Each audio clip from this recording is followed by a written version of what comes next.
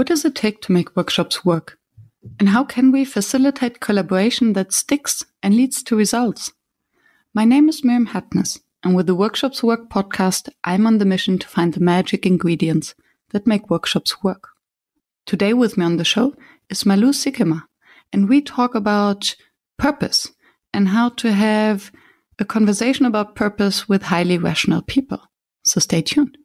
And by the way, if you don't have pen and paper at hand to take your own notes, why don't you visit workshops.work and download my free one-page summary.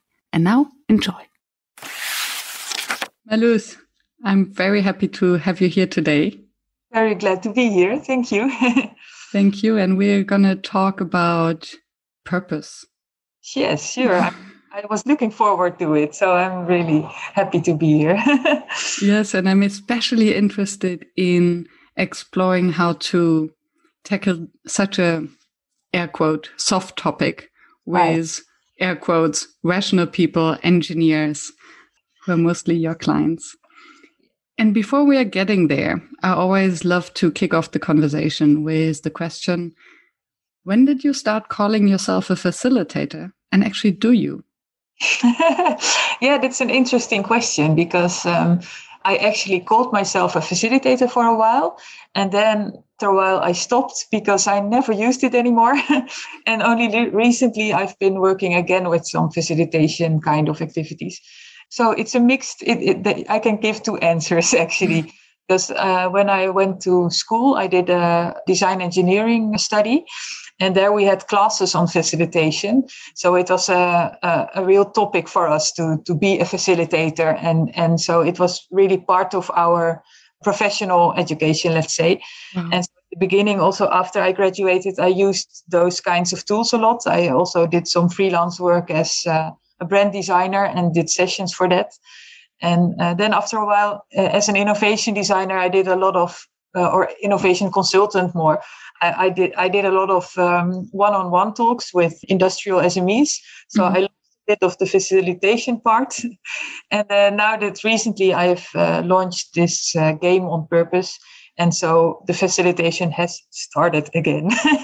So yes, and only recently, I think a couple of months ago, I've really been active as a facilitator again. So. And I think it's fascinating that you learned or that facilitation was an actual topic in your studies. So I would be curious to hear from you. What does facilitation mean to you? Yeah, I think that facilitation is very much about engagement and getting people engaged in the topic you're talking about. And sometimes it's even more about that than about the results. And so when I was in my university, it was all about design. And then the sessions were about creative facilitation. So it was all about convincing people that they were creative and that they could translate, their reality, because we used it as a customer research tool, So you asked people from your target group to come to co-creation sessions. And these are regular people with regular jobs who are not necessarily creative people.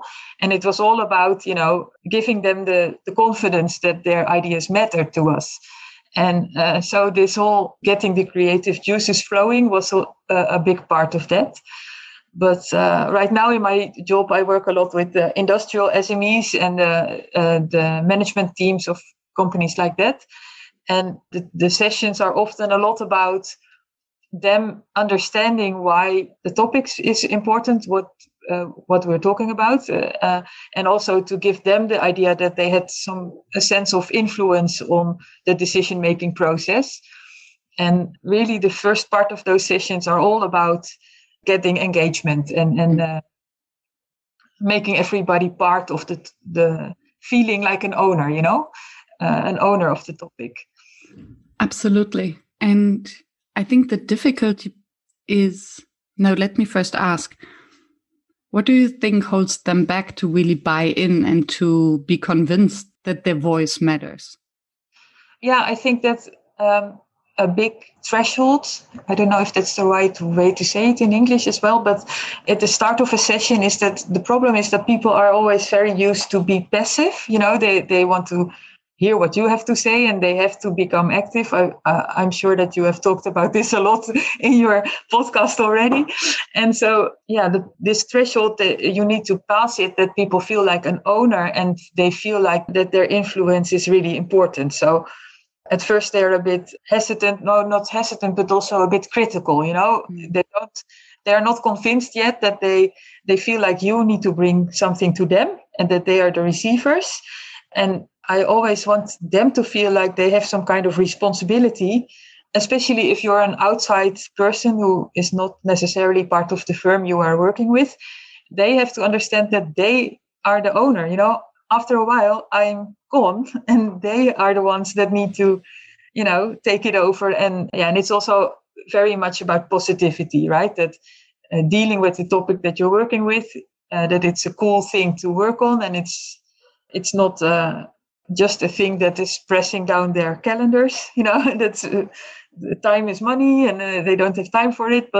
And so that needs to be switched around. That it's fun and positive, and they want to work on it and deal with it. So, yeah, and I wonder to what extent it's about solely the facilitation to really get them into the space and to find the confidence that they can and have something to contribute, or to what extent it's also based on the attitude maybe of the leadership or the sponsors of the workshop or the session, because I think it's very much a cultural thing as well, right?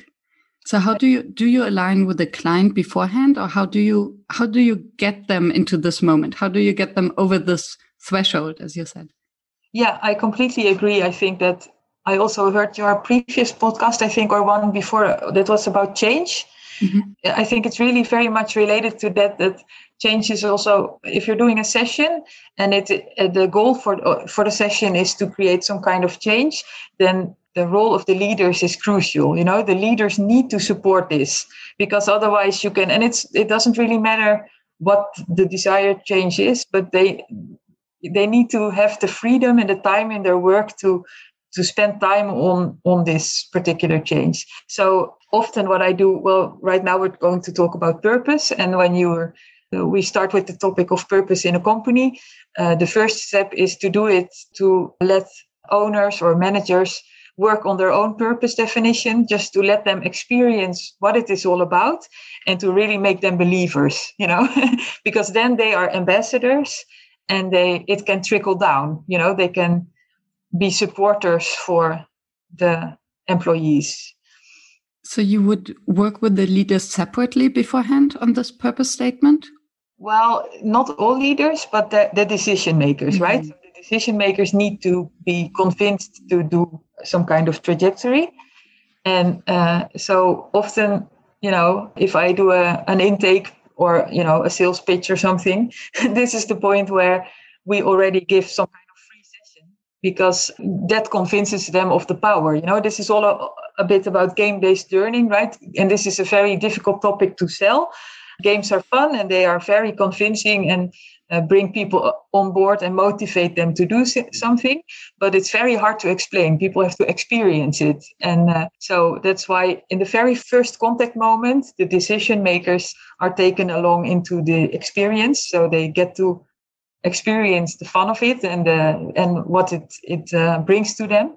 And but besides that, you asked me whether I want to do the leaders separately, but no, I don't, because they should be a part of the team. And it also very much depends, because sometimes, especially in SMEs, you have this situation where leaders are quite totalitarian, but they can be quite hierarchical. They can really feel like an old-fashioned leader. Mm-hmm. And always trust that their employees can have a lot more responsibility.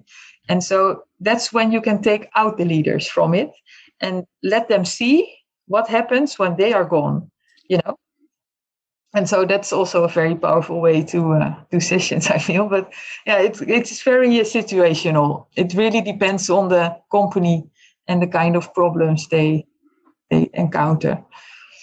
Yeah, and I think if it's about purpose, as you said, you need to have the buy-in of everyone, and everyone needs to be aligned, and the leadership needs to actually lead by example. Mm-hmm. And you just mentioned that you're working with games. So now I see two challenges. It's the big topic of purpose. What does purpose actually mean and why is it important? Especially I'm not so experienced to work with SMEs, but as you said, they're hierarchical. I think they're very hands-on. Mm-hmm. So how do you get them to first understand that purpose is something that is important to work on and then to use games in order to tackle that? Well, it's really funny because for this specific target group, I always wiggle it in secretly. So I never say that we're going to talk about purpose, And so when I start a new contact with a company, I always enter at the topic of innovation and grants and applying for grants to finance innovations. And so when you're talking about innovation, eventually I ask why, why are you going to introduce this innovation? And so that is where the topic of purpose comes in. And that is the point where I say, okay, but why does your company exist? And do you know? And do you know why the people that work for you are here and why they are happy? Or maybe they're not happy. And what do they think about this innovation? And how does that all link together? So that's the way. Sometimes you have to, especially what you also said before, when you're working with rational people on elusive topics like purpose, it is important to start with the stuff they understand and then let them feel the pain or the need why it is still an important topic, So, for instance, also recently I was invited to a company that is merging with another company. And so when you say, okay, but what is their purpose? What is your purpose? It doesn't really mean anything to them. But once you start to talk about, okay, but what is something that annoys you about them? Then the you and them part of it, the silo stuff, becomes very big and they immediately go loose and understand, okay, yes, this is the pain.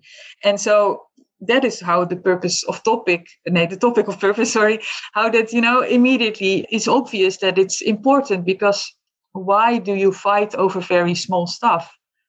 There's a reason behind it because you find other things important. And that's fine. That's completely fine. And you don't have to change it. And maybe you will grow together, but maybe you won't. As long as you are aware of this fact, it's much easier to talk about it and to come to an agreement. I find this very, very smart to first show the gap, to identify, to bring forth what they actually really care about, because I think we mostly get annoyed about things when we deeply care. Right? Because they kind of touch our inner belief systems or our morality, ethics, or whatsoever. Yeah, I love that. That's great. Yeah. And how do you then build the bridge again? Because at the end of the day, yes, it's important to find these moments of care. And how do you then bring it back together? Yeah, this is all about workshop design, right? So, and I always find this a very situational thing. So it completely depends on even the kinds of people that are in the teams, So, and this is what I find very challenging in this part is to think on your feet, So you're in a meeting with the director, and immediately at that point, it is very important to create some kind of peace of mind in order to really understand how to design the best workshops, because if there are people that are a bit unwilling to participate, I would do it completely differently than if I know that for instance, the problem is in the management and the people on the work floor understand that they are willing and they want to solve it, but they need more responsibility. That's a completely different way to, even on the topic of purpose, it could be a completely different way of approaching it. Can you give an example? Yeah, okay. So maybe it's good to explain that I designed a card game for purpose definition. So what I said before, I was working with rational people, industrial SME owners, and I wanted to talk about purpose, and I found that very difficult. So I designed a card set that has 49 cards, and they are separated in 7 categories. And so it becomes very pick and choose to define your own purpose. So it's a very simple concept, but there's a lot of research has gone into it. But what I do with this card deck is completely different in various situations. So, for instance, I work together with a Canadian webshop reseller who resells my card deck, and they are also fantastic session designers. And recently they did this kind of a session where they let every department use the card deck separately and then let them combine them together. And so they also let the management decide how to do it for their own department. So they just gave complete the assignment to the management, to the department leaders. First session was for everyone to build their personal purpose, because companies can have a purpose, but the person can have a purpose too, And so the first session was that it was completely hosted, and all the individual people, they got to build their own purpose. And then the team leaders were given the assignment to, within 2 weeks, come to a common purpose definition for every team.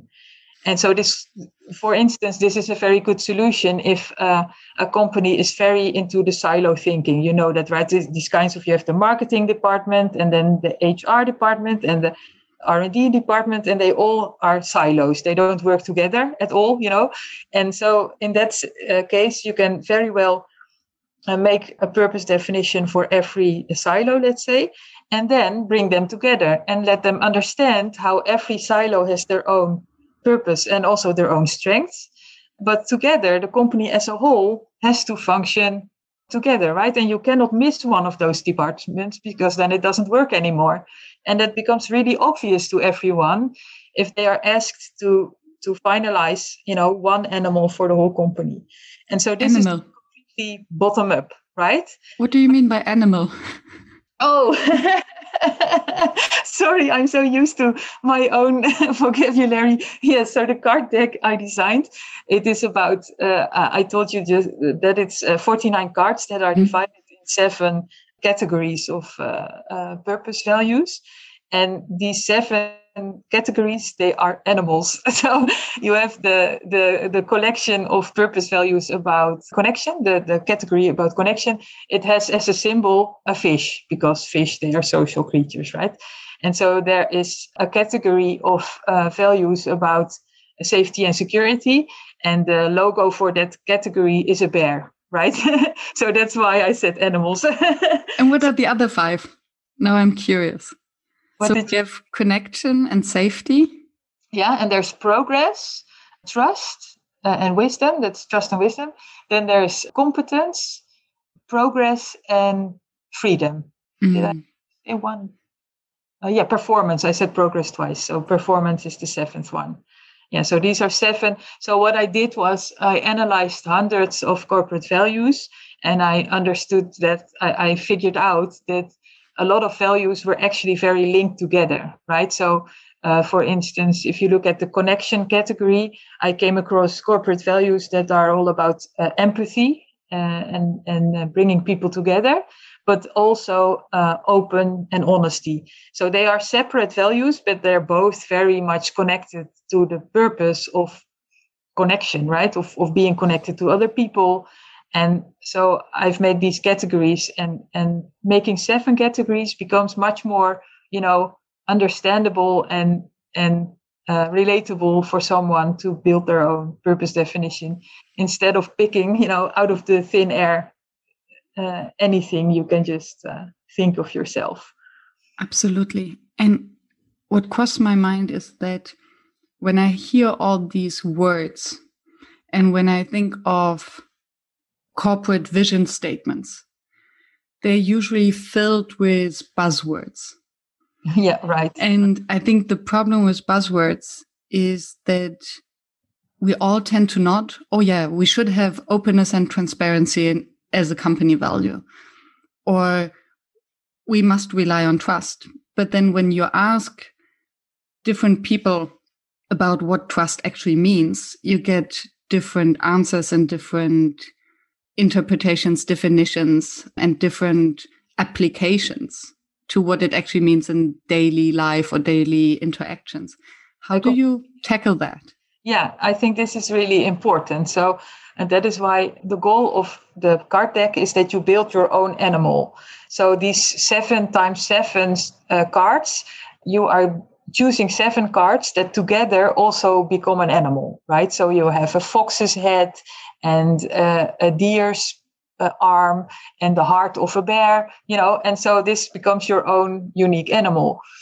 But that doesn't really answer your question, because how every animal is constructed is that the arms and legs are the how are you going to achieve your purpose, and the heart is why, right? So you have this, I think that most people know the golden circle, right, of Simon Sinek.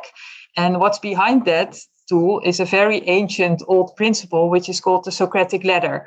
So at the very top of the why question is the purpose, is the ultimate why. But if you go down, you go to the how, right? So if I ask you, what do you want? You can always ask, why do you want it? But you can also ask, how are you going to achieve it?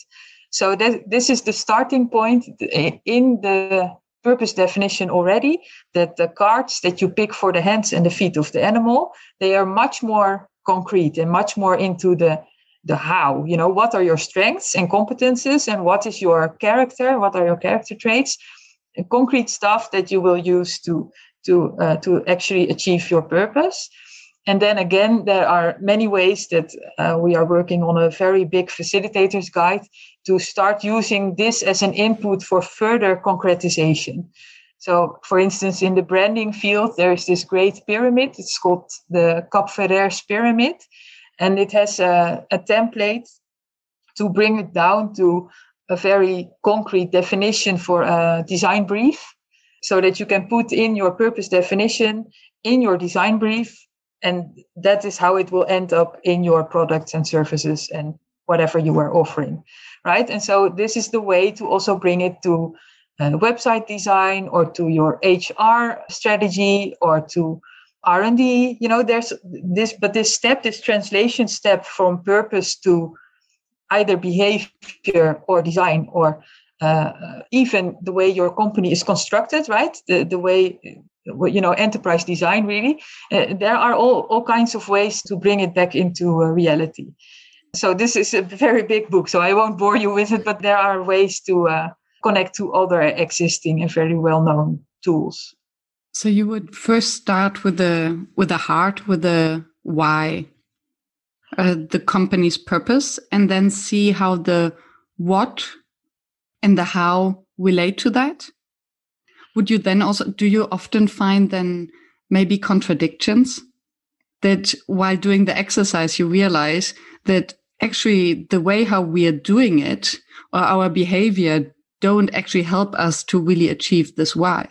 Yes, that's very true. And, it's almost a guarantee that you will find some kind of contradiction. And it can even be that the vice president has a different heart card than the president.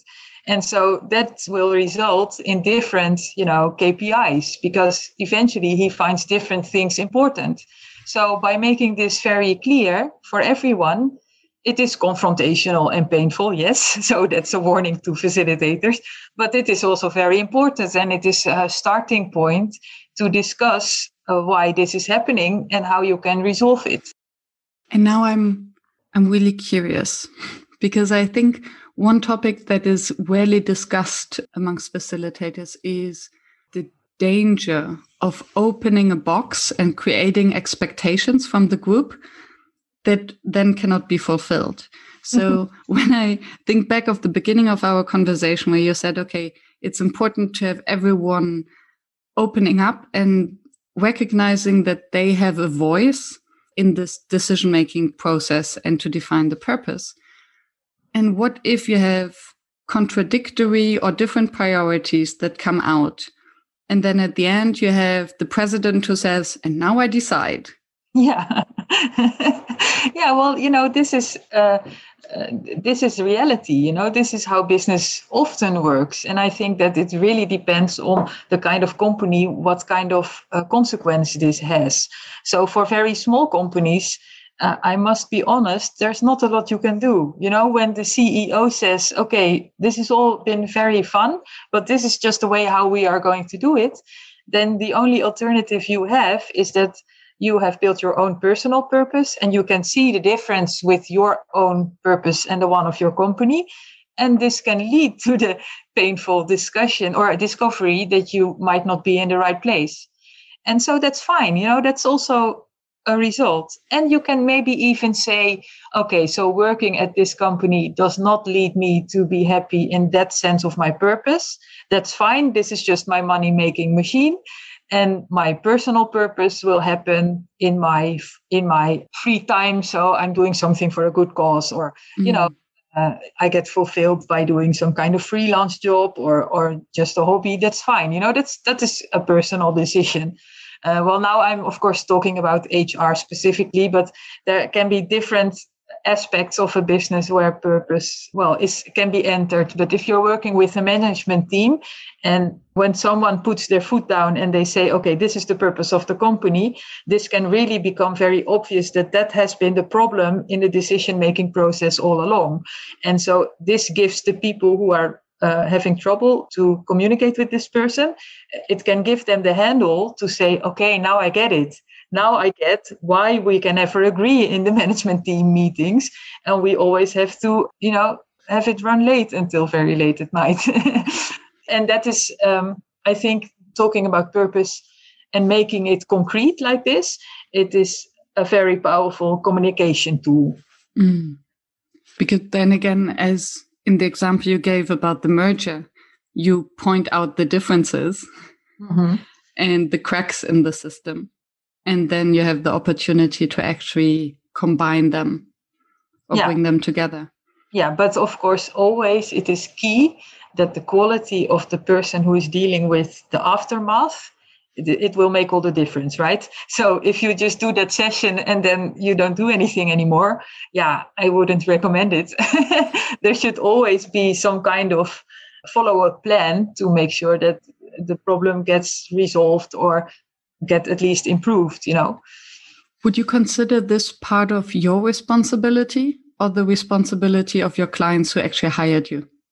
Well, that depends on the contract and also their own abilities. Sometimes there are some very suitable people in the company who are all of a sudden they understand this and they turn out to be very powerful project leaders in that sense. And so then you can take a step back and let it happen. But sometimes it doesn't happen on its own. But then, of course, in the final end, it will always be the responsibility of the company. But if it is a bigger project, I will always want to leave the company in a state where I feel like they actually have resolved something or they have been helped, And at least they have the tools then to follow up. And also, I think what's a very important difference in this case is that in this case, I'm the tool designer. And I always want to tell the people who are using it, which can be other facilitators, I want to give them all the tools they need to also let the tool have effect. So there's also another difference between being the creator of the tool and the user of the tool. Those are also two different roles in this game. Hey, since you are listening to this podcast, I was wondering whether you get enough opportunities to exchange, practice, and experiment with other facilitators. Have you heard of the Never Done Before Facilitation Festival? It's a 24-hour global event that is co-created by its participants and delivered by some of the most popular Workshops Work podcast guests. Visit neverdonebefore.org for more information. Use the code WORKSHOPSWORK to get a 20% discount. The festival starts as soon as you join. Now, back to the show. To come back to an earlier question, how much time would you spend to really define these words like connection, like trust, like safety? Mm-hmm. Yes, well, I've done a lot of research, so I've spent a lot of time categorizing and just, putting check boxes, how do you call them? Little marks behind the words, just counting words, So when you're analyzing hundreds of corporate values, the most important ones, they come floating to the top automatically. And what was really interesting is that for me, it was originally a Dutch game, and I translated it to English. So I had the help from someone who was very talented also to find the exact synonym that would fetch the exact meaning of the word I was looking for, And I think that the bit of research in the science, okay, it's not scientific, right? But still the quantitative part of it was turned a little bit more into that people sometimes can give something more meaning, and more importance and a better loaded, this is so hard to talk about because it's not a concrete thing, right? Yes. But sometimes people are the ones that can just have the right input to choose the right word to get across what the point is you're making, So it's not all research, it's also human powered. Yes, and I think it also really depends, again, on the company culture. Because, for instance, transparency can mean that every employee knows about the salaries of everyone else. Transparency can also be that you're very transparent about the aspects that are not transparent. Mm-hmm. Or trust can mean that I can trust others to comply to all the rules, or trust can mean that I trust that everyone will respect me on a very personal and emotional level. I completely agree. And the language part of this is super, super important. And I think that's why a purpose definition should always be a conversation starter, right? You can put it up as a picture on a banner in the corner of a cafeteria, but it will never mean something in that way. So it needs to be a topic that is talked about, and every person in a company has their own responsibility, but also their own freedom to bring their own value to every word, their own meaning to every word, and also their own skills to fulfill a certain aspect of a word that was chosen, But I think it is really, especially the word transparency, I've come across that a lot. And I find that, for instance, if you are working in the legal business, you're some kind of lawyer company or something, or a finance company, and you choose the word transparency, I always find that a bit challenging, because I think, yes, of course you should be transparent. I wouldn't want to be your client if that wasn't the case. And so I always think that a purpose definition should also be about, print it out, put it on your closet, and it should be aspirational, and it should be challenging, and it should help you to progress towards a direction that you're not already there. And it is also a way to differentiate yourself from other companies or organizations or people in the same sector. So what do you mean for the people you are serving, let's say? Yeah, and as you said beforehand, it's the heart of the animal, and thereby it also helps with directions of, okay, if you're about to take a decision or go in a certain direction, it's kind of like a guideline. Especially, you're completely correct. Yeah, it's all about direction. And as we sometimes say, it's the North Star, right? So for every decision you make on every level of the company, from very small to very big, it helps you to make the right decision. And sometimes I use the word corporate intuition. So especially in self-directed companies, this is the new thing, right? That departments, they need to be self-directed, and people, it's also about the Rhinelandic and Anglo-Saxon models. Okay, if you want your personnel to be as free as possible and to be in their own strength and to have some kind of thinking freedom, then you need to trust them to make decisions that are right for your company. So if self-directed people and teams are very well aware of the purpose of your company, then you can give them the freedom to make their own decisions in the right direction. And this is what I call corporate intuition, right? So it's an intuitive decision that they don't have to think about it, because they understand, and it's part of their DNA what the purpose of the company is. But of course, that is a challenge, right? Yeah, but it makes total sense. And then also be very clear what this, again, this trust aspect means. Okay, I trust the division or the department to take their own decisions. And I also trust that if they are unsure, they would come back exactly. in order to ask. So, yeah. In your experience, what makes a workshop fail? Yeah, so I think that this is all about engagement and about passiveness. As we already said before, both things. But I really think that a workshop will fail when the introduction is very long and the people who are starting the session are talking too much about themselves because they find themselves very important. And they think it's crucial to tell everyone that they are super cool. And so you're listening and thinking, oh, okay, yes, you are very important. But this is why in sessions I find it crucial to start as quickly as possible with doing something, because then you're not passive anymore. And so the ego aspect should be not in the equation. I agree that if there's, especially in the beginning, someone who speaks too long, whoever that is, it just sucks all the energy out of the room, especially when it's online. Because as soon as someone speaks for longer than 4 minutes, flop, flop, flop, there are new tabs going on. And then you lost them. But how do you, because this is, I think, a valid question I can imagine that your audience has great ideas about this, right? About how to interrupt someone who is talking too long. Yes, very true. And I always think that it's the best way is not to give them a stage or to brief them very clearly.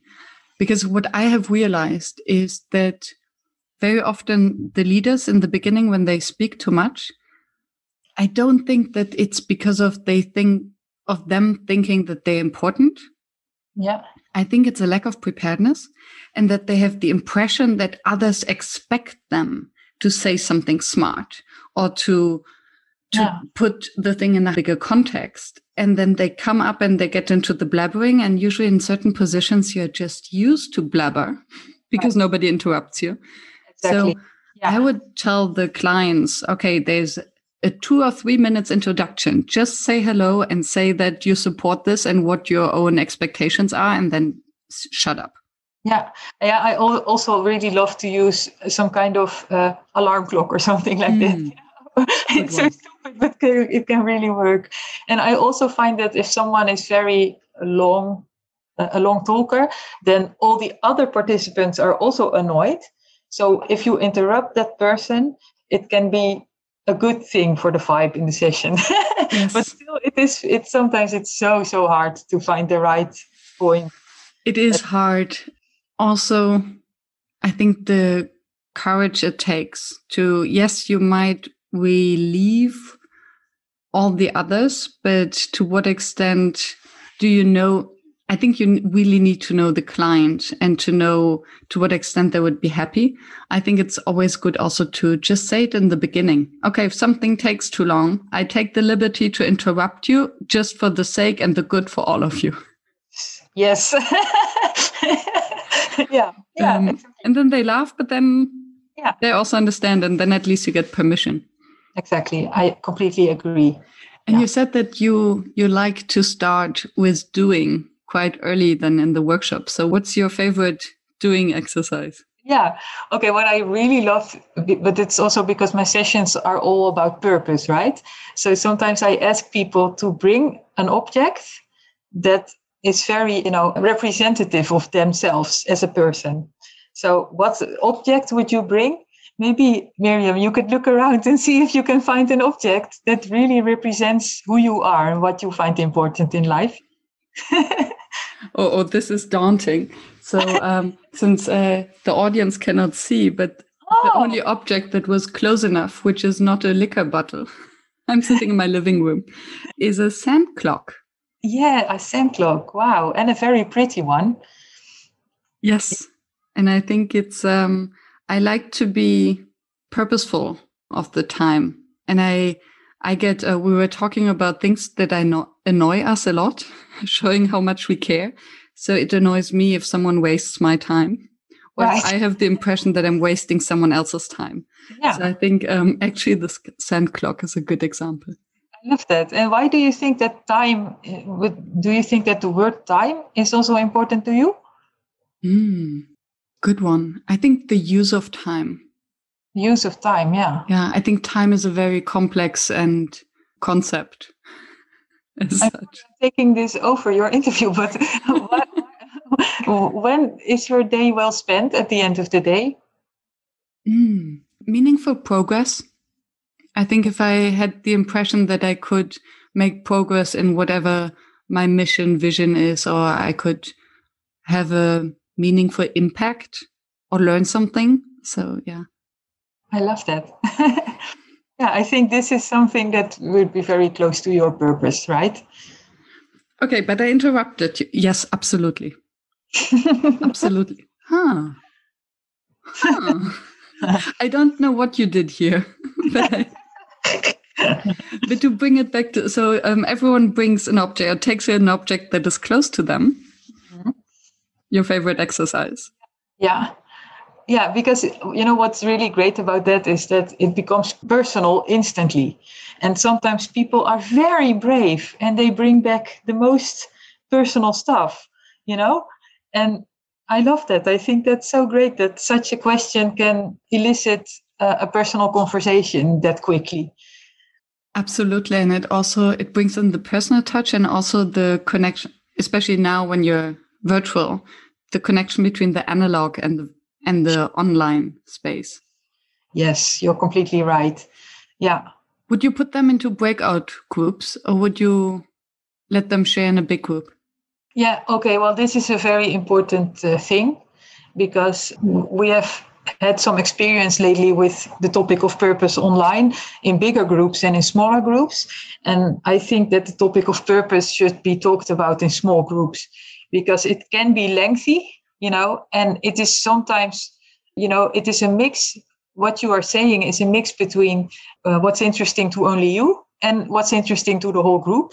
And so it shouldn't also, again, not be too long about one person at the same time, but still you do need quite a bit of time to get to the hot spot of someone's purpose, so smaller groups are good. And so we are currently working with group sizes around 4 to 6 people. Okay, and when I'm saying we, I'm talking about Traction Toolbox. This is Tamara. She was also on the podcast, episode 40. Yeah, and they're fantastic partners for me. So they resell the purpose, the ZENITH purpose game. But when we're talking about purpose, we love to work with group sizes of 4 to 6 people. And then a month ago, we did Design Your 2021 conference of E180. And they had group sizes, I think. Yeah, they were quite large. And still, so we did breakout. I think, how did we do it? Oh, yeah, okay. So what you also can do when you're talking about purpose, you can either do a breakout room and do the 4 to 6 people and then let everyone talk about their own choices in a certain order. But you can also make it a completely personal experience and not let anyone share anything. You know what I mean? So back, they do it on their own. And then you have these reflective questions that are set beforehand. So they can be on a worksheet or they can be on the screen. And people have to write down their own answer for themselves. And this forces them to think why they made certain choices. So this is the real reflection. That is, of course, always the job of the facilitator or the coach, right? But if you're in a very, very big group, then this is still a way to force people to think further about the choices they have made. And then still you can even, after it is done that way, you can make breakout rooms where people can talk about what they found or learned. Yeah. Or some people can be volunteers to talk in front of the whole group. So I think that the whole community has learned a lot about e-hosting, right? Last year. Yes, that's true. That's true. And the magic number of people with whom you can have a conversation. What is your average group size? So I love to work with breakout groups. And then the big group size doesn't actually really matter, because I agree. I think that we cannot have a real conversation with more than maybe 5 people. Larger than that, there are some who are zoning out and some who are taking over. But breaking the group into smaller groups of maximum 5, but I think the sweet spot is 2, 3, 4. Right, yeah. And then varying it. And then just coming back if a group wants to share. Just a summary of the good old 1, 2, 4 all structure. I must say that personally, I'm not talented enough to both be the day host and be the person who clicks and does all the breakout room thing, So we usually do that with Traction Toolbox. We do it together. So one person is the host and someone else does this technical part of it. Which makes total sense to have a tech host. Yeah. Or in that area. And just because you mentioned it, that the conversations about purpose tend to be lengthy. And I can imagine that having a game to structure the conversation already makes it easier because you break it down into the different parts. Mm-hmm. How do you bring it back together? Yeah. So I always bring it back together by talking about what's coming up next. So if you're talking about individual purpose, which we do a lot because that is how people can experience what it is all about, right? And then the end is, okay, so now you have made your purpose definition. What's the first big decision that's coming up next week? And how will your purpose definition influence this decision? Which is a beautiful reality check and brings it back to action. And sometimes we even do that beforehand. We ask, okay, so why are you currently talking about purpose? So sometimes someone needs a new job, right? They're not sure whether they are happy at their current job. And so if we ask beforehand, okay, why are you talking about purpose right now? They say, okay, I need a new job and I don't know what I want. Then at the end of such a session, you can say, okay, now you've made this animal, right? This purpose definition. What does that mean for your job choice?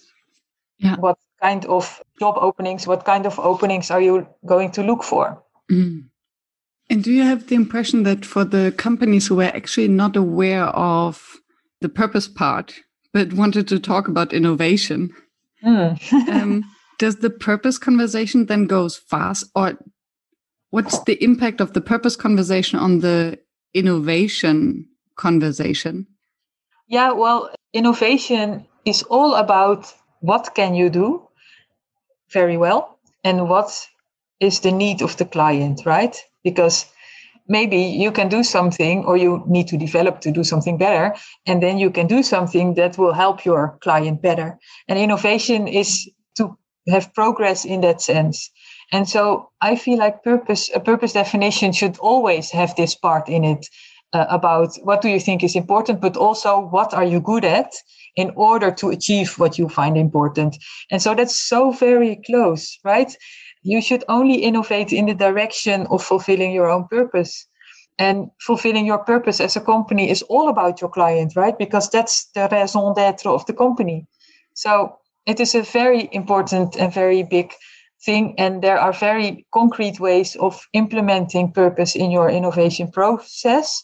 So you've probably heard about design thinking, right?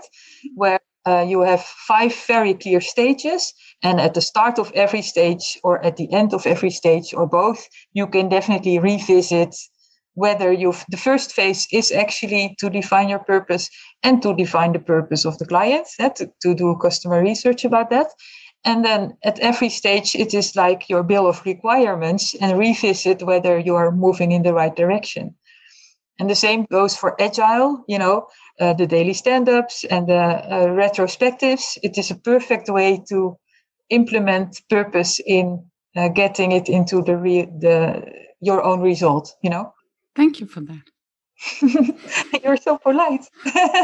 Yeah, that was a very nice kind of frame around the purpose in action, applied purpose. Right, yeah, I love that.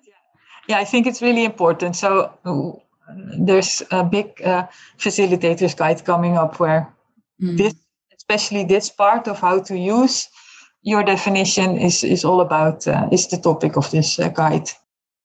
If there was one advice you could give someone who wants to push their company or team to have this conversation about purpose, but they feel the resistance, what would you advise them to convince?